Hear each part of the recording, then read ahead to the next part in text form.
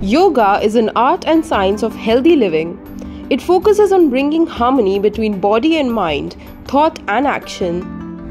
Inscribed on the UNESCO's representative list of the Intangible Cultural Heritage of Humanity in 2016, yoga consists of a series of poses, meditation, controlled breathing, word chanting, and other techniques.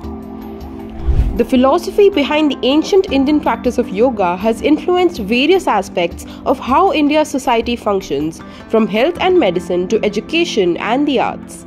India has played a pivotal role in getting yoga a global recognition.